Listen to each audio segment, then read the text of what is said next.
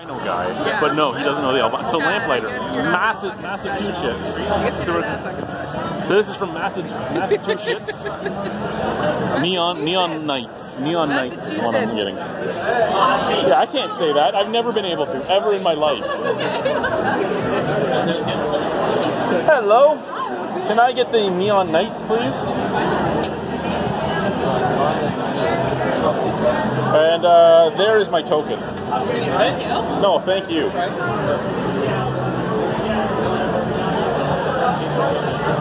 gonna get the carrot. You're gonna get the barley wine, are you? Yes.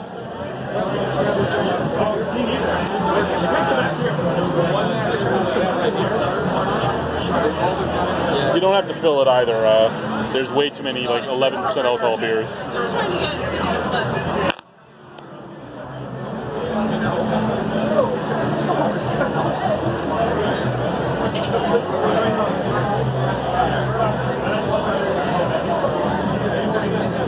These things are pretty cool.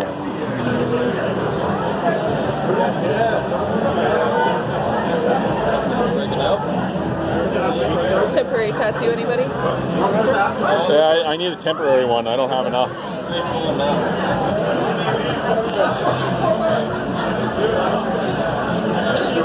That's great. Yeah. Thank you very much. Have a lovely evening. Okay, guys. Neon lights. Bang. So hazy, crazy, beautiful fucking color. Nice brassy color, bright white head. Snap, crackle, pop is there. Scent. Okay, so see, this is what we're getting at. Yeah, a lot of these American ones are now coming off with that Ontario Pale Ale smell, which is the usual American Pale Ale smell. So a little bit of pine, a little bit of fruit, a little bit of syrupiness. Cheers, guys. Let's try it.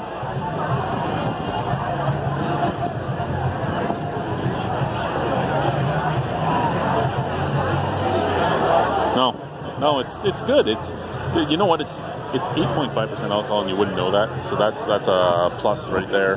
But other than that, there's not really anything that makes me want it, to be honest. Is there anything that would make me go out of my way to get this? No. That being said, there's nothing wrong with it. Out of 10? Easily 6.75 being that I would drink it without a wine, but I just don't really want it.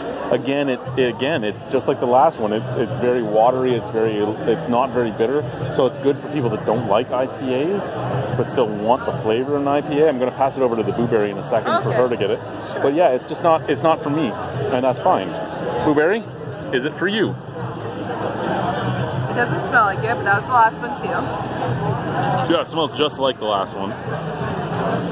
And it tastes just like the last one too. It tastes exactly like the last one. Like if you put them side by side, I would probably not be able to tell the difference.